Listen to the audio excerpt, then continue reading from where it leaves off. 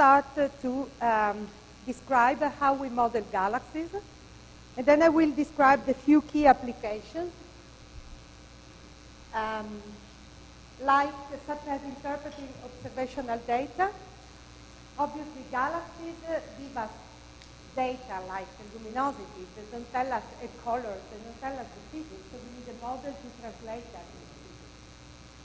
So when we get observed data, unless we get velocities, all the rest needs to be modeled on top. This is important to remember. And one key application is designing galaxy surface. The thing that I'm going to talk about on surface is predicting galaxy evolution through galaxy formation models. Sorry? Sorry, I speak. Here. Sorry. Is it better? Is it better?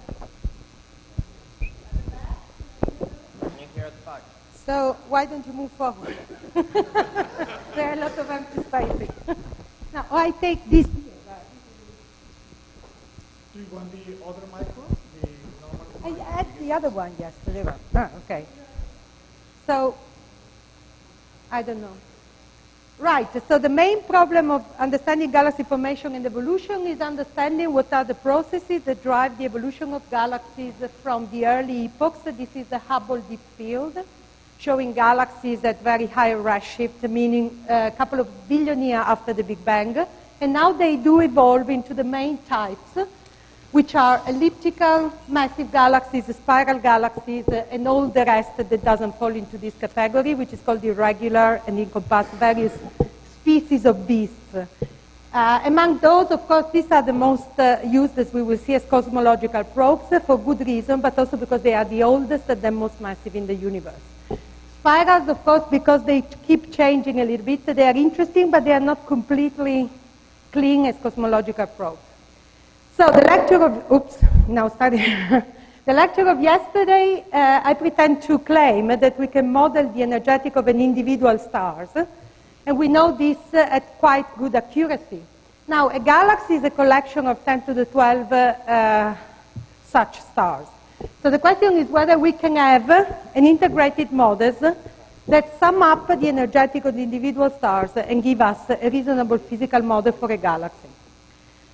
How does the spectrum of a galaxy look like? This is a very, is a really an ideal observation made at the Keck telescope several years ago by the group of Sandy Faber, which shows how a galaxy spectrum of an old, one of these passive galaxies that we'll mention, look like. It's very complex. So what you have is the flux as a function of wavelength. And you see, first of all, you don't have any flux until roughly 4,000 angstrom. The sharp rise in flux is what is known as 4,000 angstrom break, and in particular, this is a redshift and an aging effect. And then you see that the structure is actually eaten up by a plethora of lines and absorption features.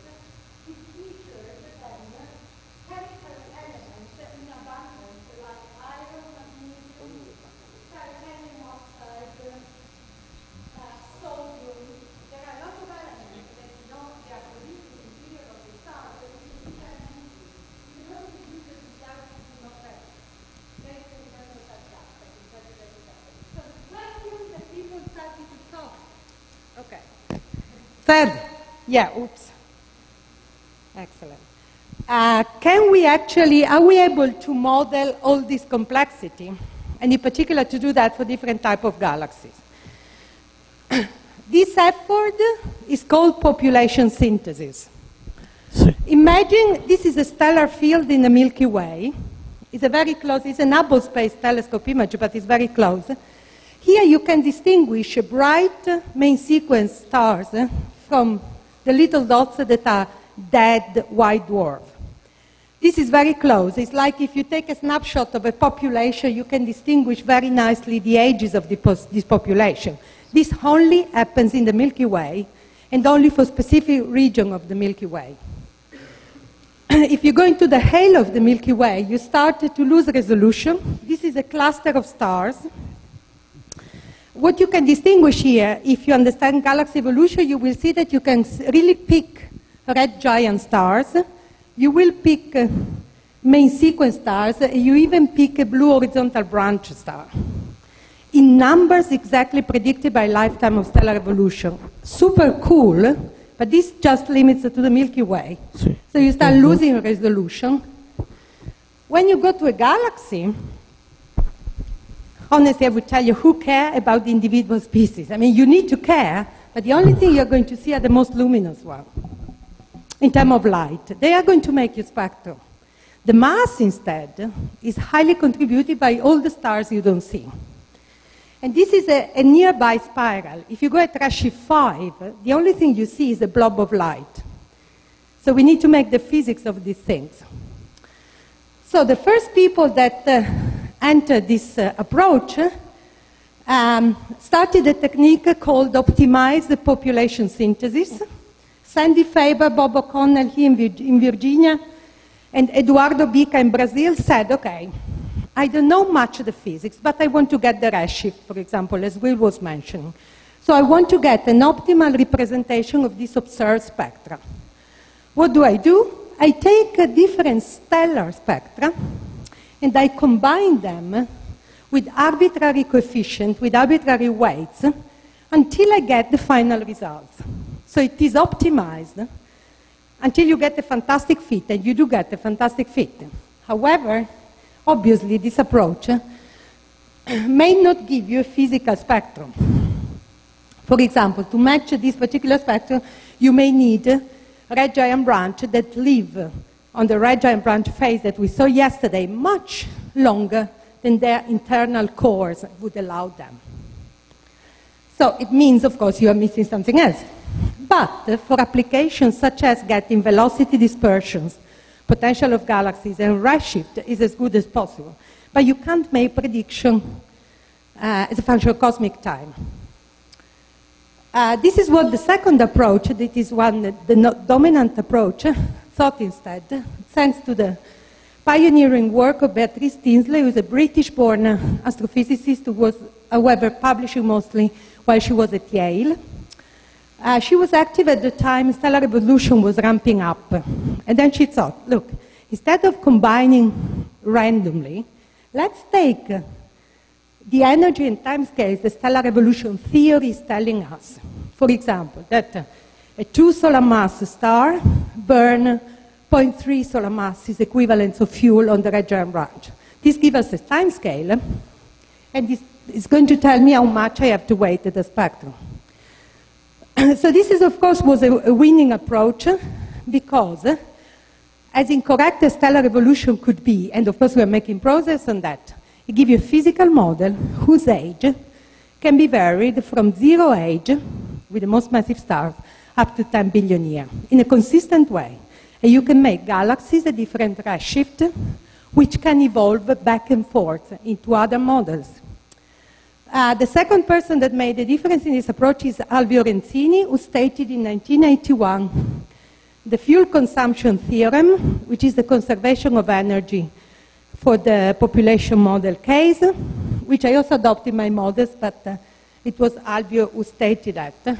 And then this is Gustavo Brusual, who started from the 80s, started to calculate conspicuous mass of models using the production of stellar evolution models from the Padova group, for example.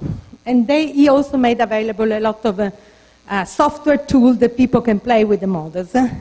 And here we are just displaying how good friends we are, no competition.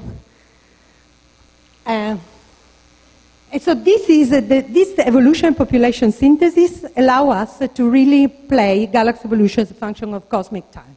I should mention there are other groups doing models and not many others, but let's say our two models are the most extreme that are present in the literature now. So now let's see how we calculate these models. We have discussed this yesterday. So we have the energy, which is the emission per star mass, erg per second. We do have it from the stellar model. We know the time scale. So we know how long these stars shine before fading away. We have the spectra we think we have. Actually, there are several cold stars for which spectra are not very well known, but we don't need to enter this detail. What we obviously need then is the mass distribution of the individual species, which I call initial mass function. Of course, we know it's not flat in the universe, right? We don't have an exact number of low mass and high mass stars.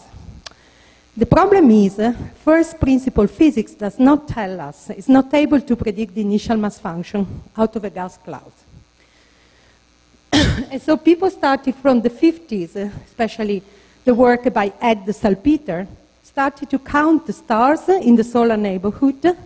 In the 50s, they could only go down to 1 solar mass. So this is a plot that shows you the number of stars per mass, per stellar mass, from the 0.1, which is the limit of hydrogen, central hydrogen ignition, up to roughly the largest star that we can observe, that is around 100, 120 solar mass. And so what people have found, initially, this is the red line, is a single slope power law, which tells you that there are fewer high mass stars than low mass stars in the universe. Actually, Salpeter only saw things up to 1 solar mass. People used to extrapolate down to the lowest mass, which is not correct, right? He didn't have the telescope in the 50s to see down. This was done by these other people, which are Krupa, the cyan line, and in particular Chabrier, which find consistently a knee, suggesting that the initial mass function is actually a double power slope. And there are not as many low mass stars as predicted by the extrapolation of the Salpeter. So this is what we consider Milky Way type of mass function. And the question that people are brainstorming exactly these years is whether this is a universal in whole universe, in all galaxies at every redshift, or if it varies. And as you can imagine, this is a spicy topic. I will discuss this on Thursday. If you change the mass function, we change the photons for reionization. We change the global chemical evolution. There are a lot of, we change the dark matter. So we can change it, but it changes catastrophically a lot of other things. In particular, people at Yale, Conroy, and Van Dokkum have advocated that the most massive galaxies are inhabited by the lowest mass stars. I'm going to come back in a couple of days on this problem. For the sake of the model, this is just a function. You can invent any, plug it in a code, and calculate an integrated model. It is here. So essentially, when I want to calculate the integrated spectrum, which I'm coming about, I take the individual fluxes of the stars, I convolve them with this function representing their mass distribution. I integrate them between the lower limit, which is very well known. This is nuclear physics that tell you that below that you don't ignite hydrogen. And the upper limit, which is less well known, but is reasonably accepted to be around this limit because of the Eddington limit for the luminosity and evaporation of stars. Then you integrate, and you get an integrated model. If you integrate in wavelengths, you will get your spectral energy distribution. So the result is this. So what I call stellar population model is indeed the integrated, the theoretical spectral energy distribution. This is, for an example, is a 0.5 billion year of age. So this prototype galaxy is formed 0.5 billion years in the past, has metals as in the sun, and it was born in a single generation of stars. This is important because then I'm going to release this assumption. And then you have, in principle, fluxes from the UV to the near infrared, and each portion of the spectrum is featuring absorptions that, besides giving you the redshift for baryonic acoustic oscillation, they also give you the physics of the galaxy. For example, we see that this galaxy has quite a pronounced magnesium feature. That's going to tell us something about the chemistry. The galaxy also display near-infrared features that are typical of carbon stars, so we can do a lot of stuff. This is, from my models of 10 years ago, The spectral resolution was about 10 angstrom. What we can do now is outrageous. Look at the green thing. This is 20,000 spectral resolution. I'm making a bit of fun about this because these models are very time-consuming to calculate. And then galaxies, spectra, are broadened by velocity dispersion. And in fact, you don't need such a high resolution. But it's important because in principle, you can also analyze dwarf galaxies, which are very small velocity fields. I assume you understand, because I see a few faces, that this is the intrinsic resolution of your emitted spectrum. But if a galaxy is big, lives in a potential well that is large, it is affected by its own dispersion in velocities, this acts in broadening these lines. And this is how, in fact, people measure velocity dispersion of galaxies, by the broadening of known absorption lines. Okay? And you can do that, but if you have the highest resolution, you can broaden this at your leisure. The black is something that is similar to the Sloan spectrograph. So we can model the light. We can go fancy with that. The other part that we need to model is the dead stars. So the amount in stellar remnants. Yesterday I said that we know they evolve. Each star below 8 solar masses is going to give us a white dwarf remnant.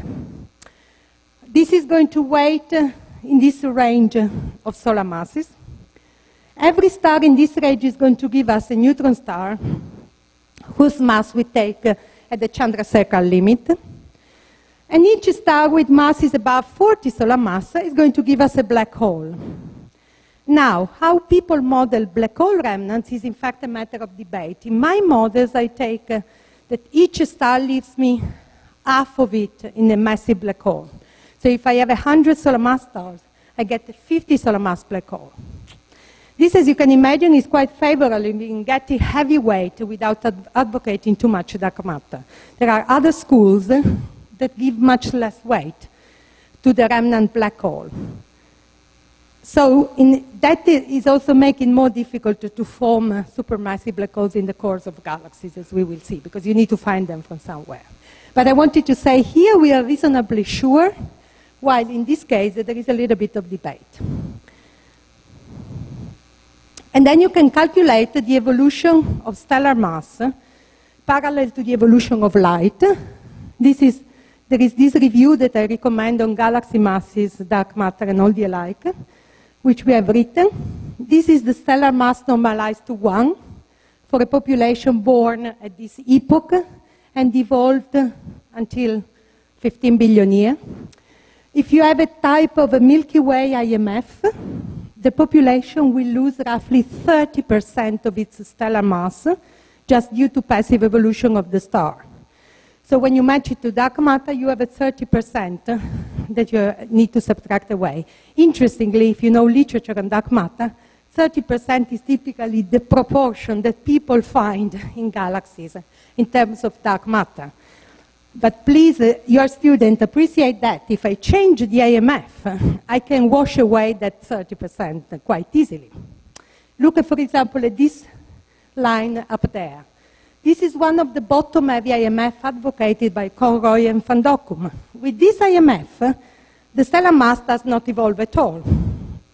And you understand why, because all the stars are small mass and they don't die. So all the stars keep living, okay? If I take that, I don't need anything to replenish that hole of mass. And your galaxy, which is the case for the most massive elliptical galaxies we will see, require 0 dark matter. So this is important you remember the problem of deducing dark matter in galaxies goes parallel to the initial mass function of the stars that you impose them.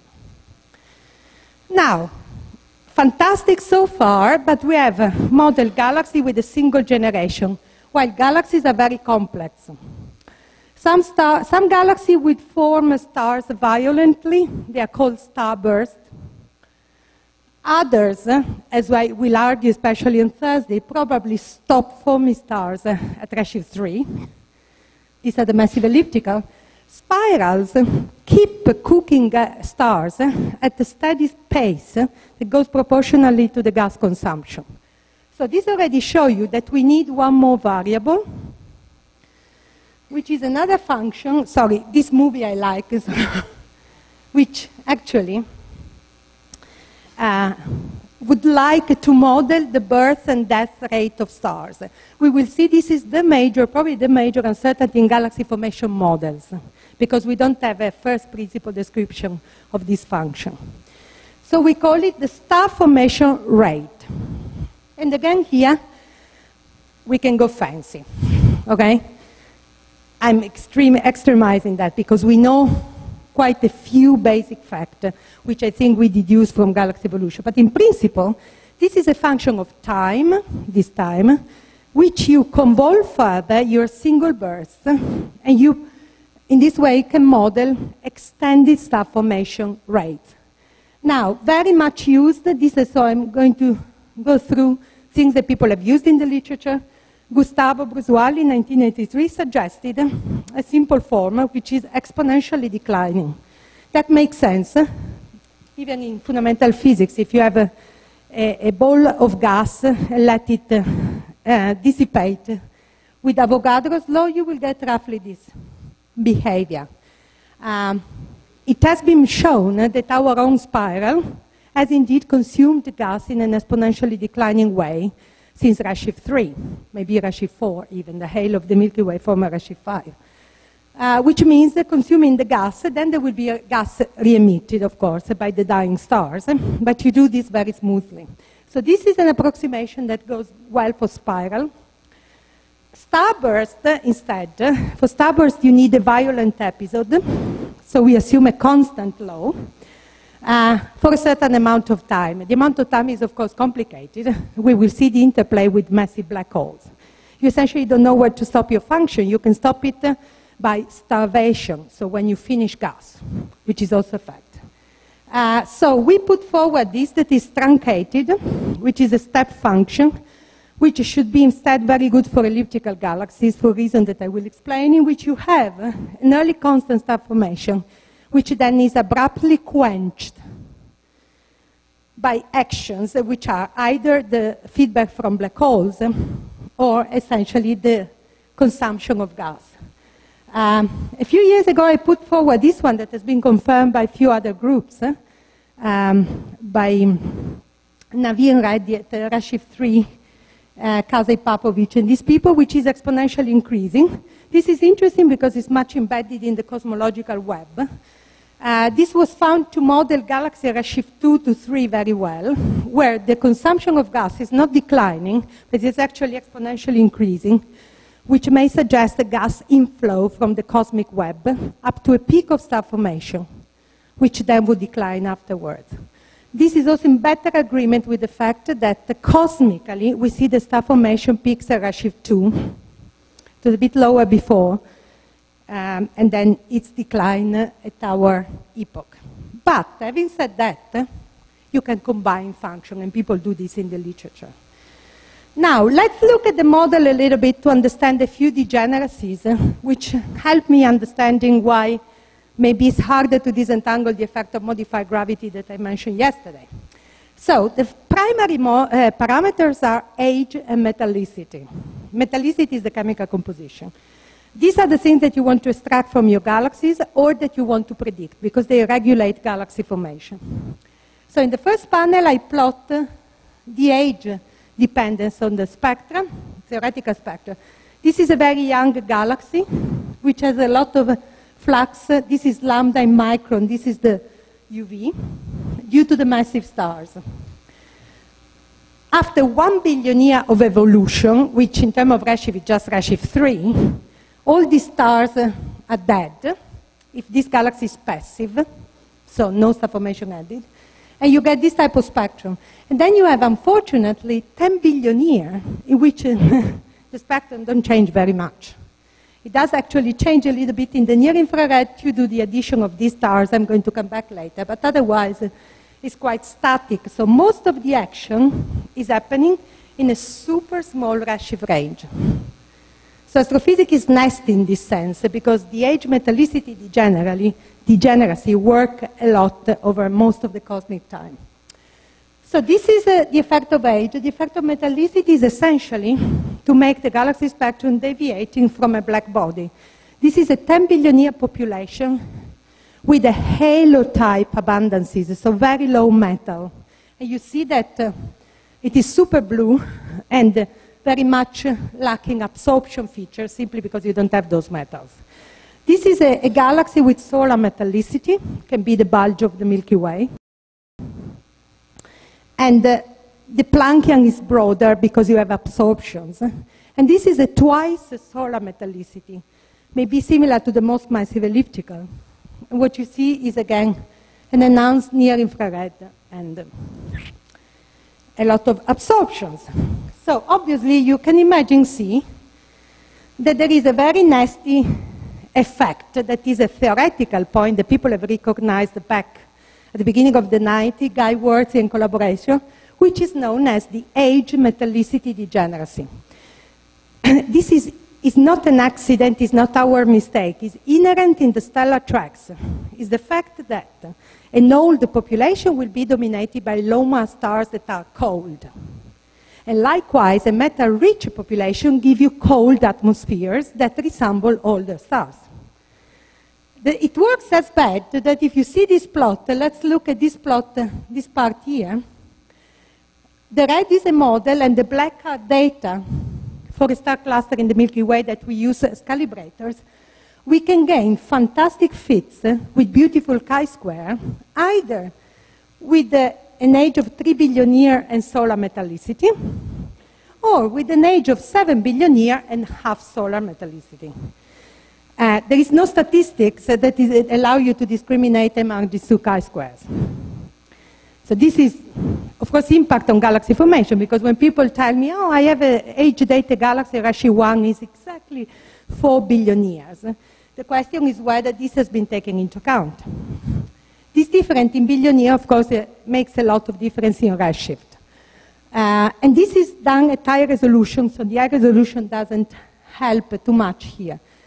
For this star cluster in particular, we know that this is the right answer, because it's a star cluster in the Milky Way, and we can age date it independently on the models.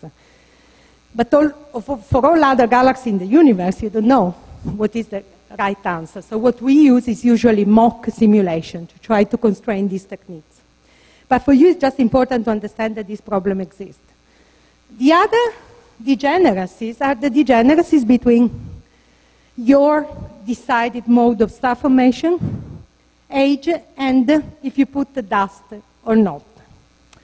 I'm doing this in a simplistic way just to explain you the case. So the model up here, tau is a parameter that tells you for how long the galaxy is forming stars, while t is your age, so it's the time at which you look at that galaxy. And here you see these galaxies are star forming, so they have a conspicuous flux in the ultraviolet. After that, they decline. The red galaxy has the same very long star formation, so real spirals, but I put dust on top of it as a screen, just to depress the ultraviolet flux. And then this model goes down, and in this wavelength range, which is logarithmic, so this is quite long, it's quite degenerate, with an old galaxy that has stopped forming stars instantaneously. This is just there. Of course, if you have data here, which usually you don't have, because this is the ultraviolet, and we don't have much access. Far infrared, we are doing better with latest mission. You can break degeneracies. But this is just for you to appreciate that, in fact, galaxy evolution is complicated, and you need to explore many models for that. Now, there has been a lot of progress in the recent 10 years, of which I want to highlight two, which have been actually pretty much helped revolutionizing the field. One was very much still discussed, the contribution of the asymptotic giant branch star that I mentioned yesterday. If you don't remember what they were, you need to remember that these are giant stars that are very red, so they increase the flux in the near infrared. And the other one, which will be crucial for galaxy formation, is the inclusion of chemical elements in proportion non-solar with respect to the solar neighborhood. So the first thing, just to sketch it, these stars are very nasty because they pulsate. I described yesterday how the evolution is complicated. So usually they've been neglected in the models. However, it was shown that if you include these stars, you get an enhanced near-infrared flux with respect to models not including these stars. And also you see a lot of moleculars.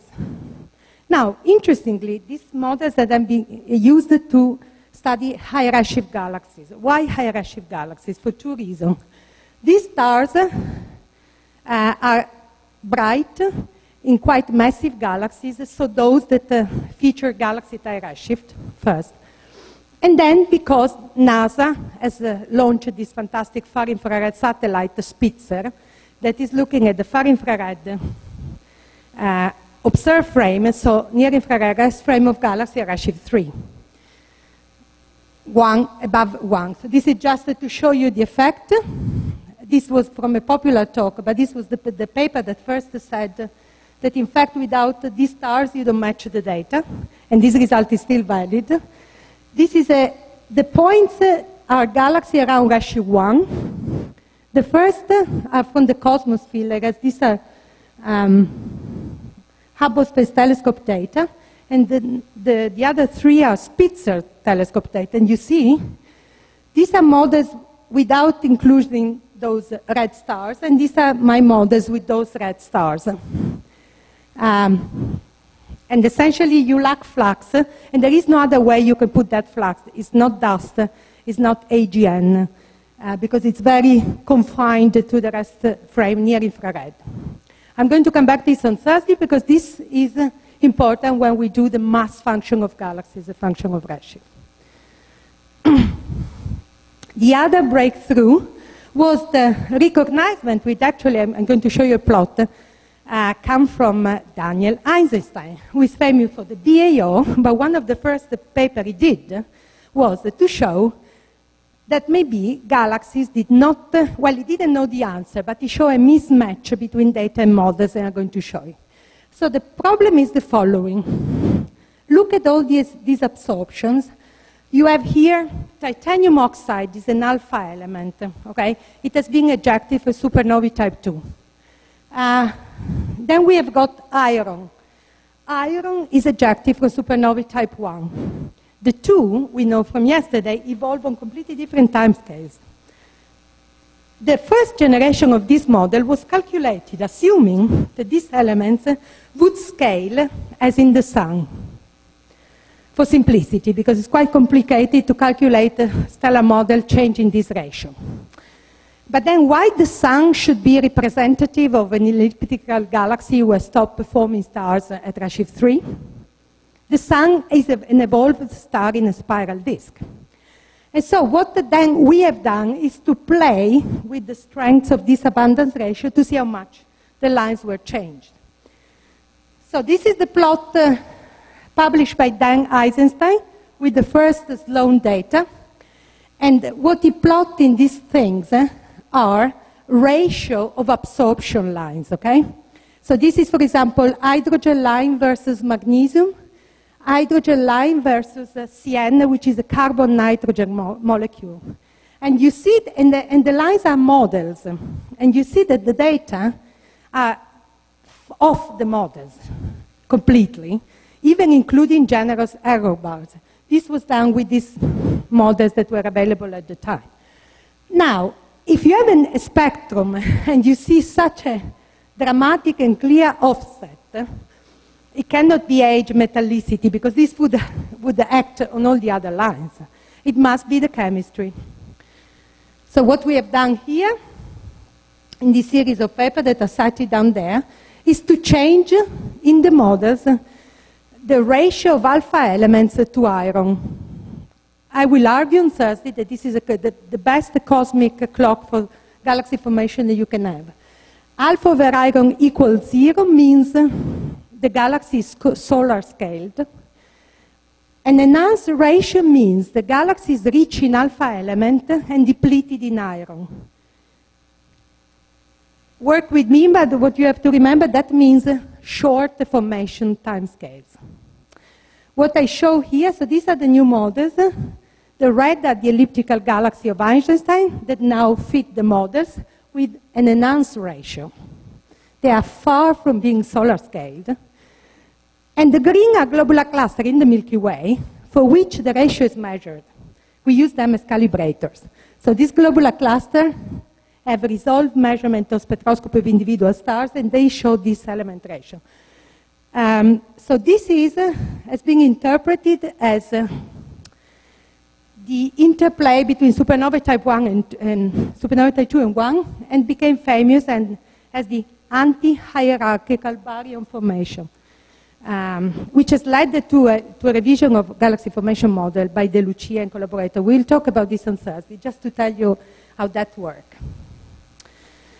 Now, I want to briefly touch upon the application, moving to the conclusion of this talk, which we're going to use on Thursday. In particular, I've included the target selection, for which there was a question before, why there were no galaxies in that redshift range, which I think I want to expand a little bit.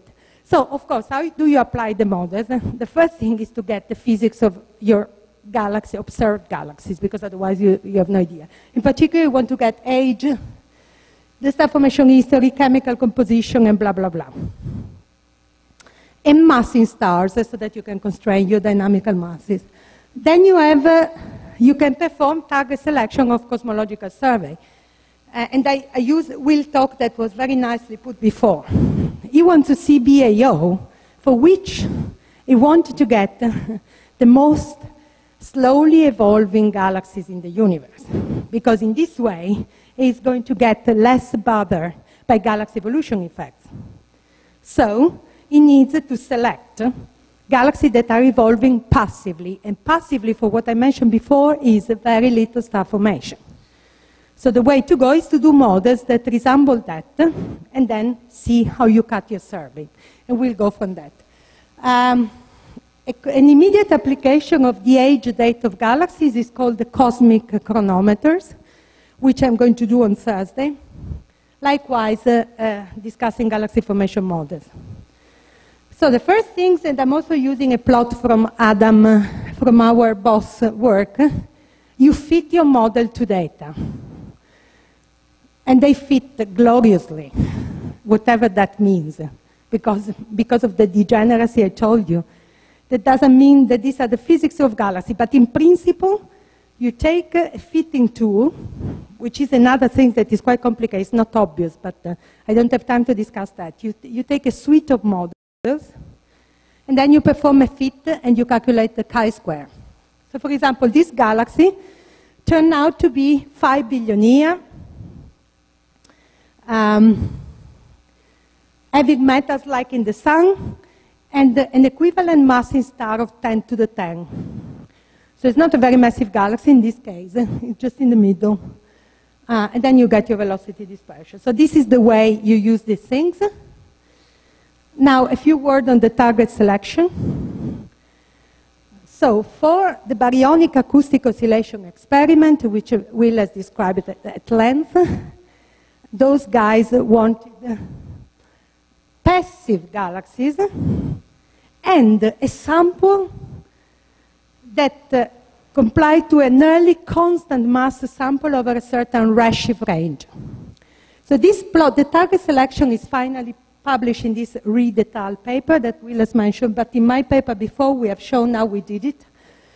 So these are simulations of galaxies with different stellar mass. The blue points are between 10 to the 11, 11, 2.5 at this redshift. The green, you increase the mass, and the red are the most massive galaxies. This is important because BOSS turned out to be fantastic, not only for cosmology, but also for galaxy evolution, because it gave us the largest number of the most massive galaxies at the intermediate redshift, with very strong consequences. So, what I'm plotting here, this is a bit of a nasty y-axis, is a combination of magnitude. Don't worry too much about that. Is essentially a ratio of colors in order to see how this galaxy evolve. And this is the I-band magnitude, which also gives you the limit of the survey. And all the lines you see are models put in this plane. And then you see that if you want to get the most massive galaxy, you need to cut your survey there. If you want to get it at a certain redshift, you will have another cut this way. So BAO, boss, wanted to have galaxy mostly a redshift above 0.4, and that's the thing that you asked before, and with a constant mass. So we worked out, starting from a previous selection by Eisenstein et al., these things. Then we got the real data.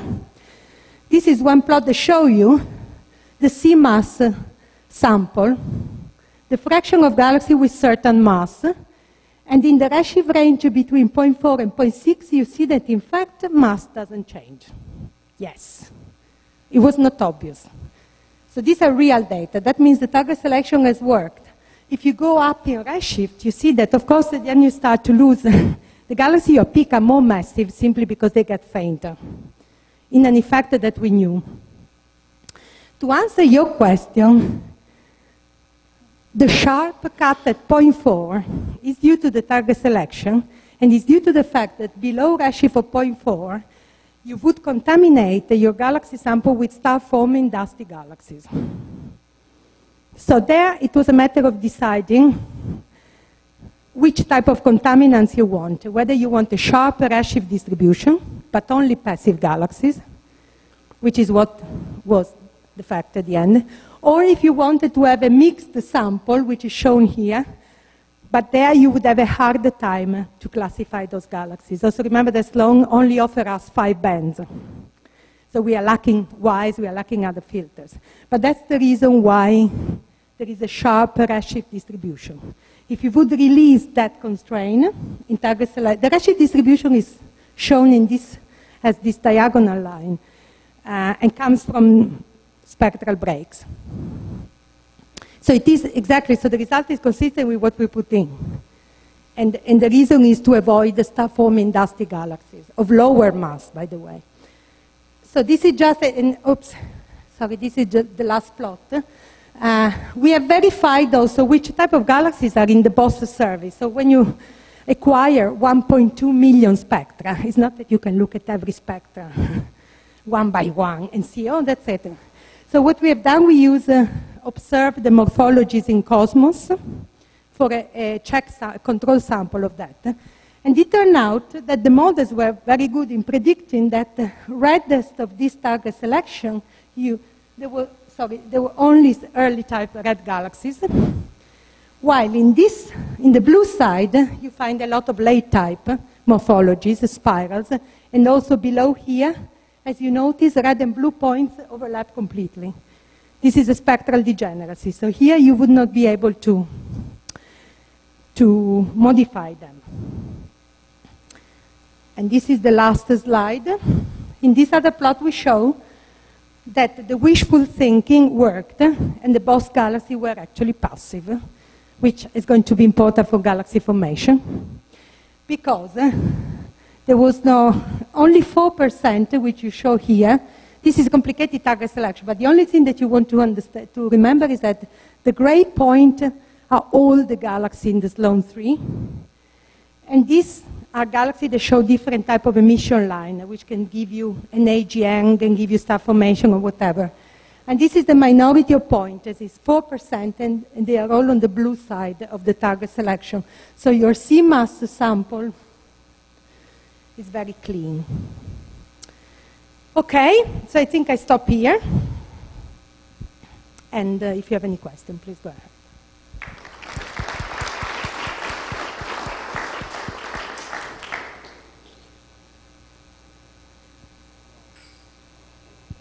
On one of your plots with the spectra, you had a line that said night sky. I was wondering what that referred to. The word spotted is terrible. It's a night sky. It's not in the models, it's in the data.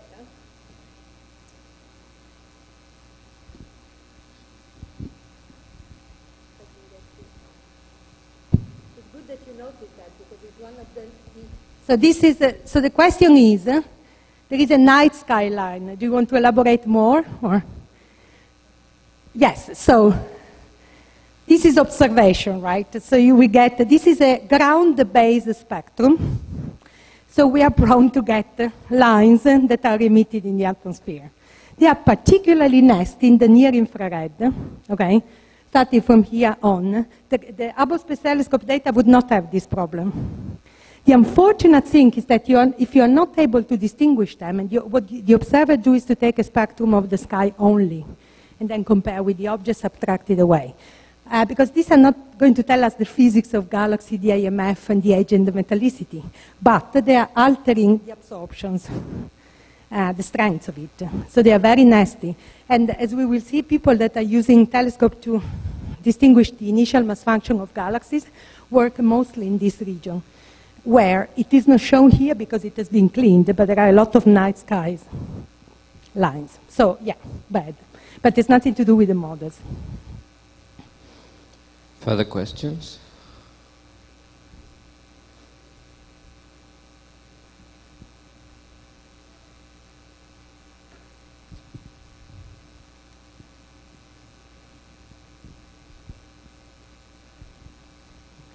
So when you were talking about star formation rate as a function of time, you said for high redshift galaxies that the star formation rate goes like e to the plus t over tau. What do you mean by high redshift in that case? Like, good point. So the work we have published, we have used galaxies from the Cosmos service redshift 2. Naveen Reddy and Chuck Steidel, they have used galaxy redshift 3. Okay? I believe if we would have decent data, this would go up to redshift 4. The time scale is very short in there. So it is everything above 2. Okay? And this may tell us about the fundamental model of cosmic star formation rate, because it's like the gas is being replenished and used before it is expelled out. So it tells us about feedback. So it's actually above 2. Good. More questions? Anyone?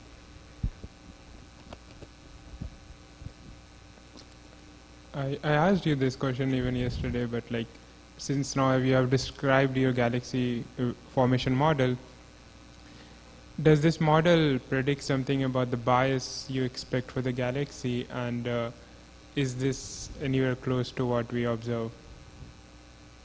So the mass function, based on the galaxy mass function, is a way of checking that, in a way, even if it is usually either it covers a large volume and encompasses a large variety of galaxies, or in the case of BOSS, it is really focused on the most passive, massive galaxies. They will certainly be dominating the clustering, as we know anyway. So the plot for the mass function I plan to show on Thursday. Okay? But what we found using BOSS, which is consistent with other findings, but because BOSS has so many galaxies, we put it on a firm statistical ground, is that the most massive galaxies in the BOSS survey are in excess to prediction based on millennium simulation, semi-analytic models, catalogs, which will have an intrinsic bias. Actually, before Thursday, I needed to inform myself on exactly what parameter they have assumed, because it is an assumption. There you can, how do you solve the discrepancy? Because it also doesn't change with redshift in the data, while of course it does change in the models, because galaxies keep forming hierarchically. That of course put you a constraint. In principle, you could, what I would do, you could use the data, fix the parameters there. It has usually been done at redshift 0 using the Sloan survey, but redshift 0.5, the volume helps you. So we do it at that redshift, fix the parameter there, and see how your model evolves. With that bias you derive. So, shortly, there are frictions at the massive end.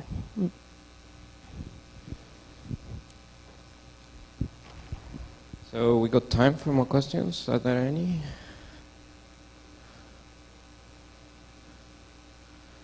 Well, if not, let's thank Claudia again.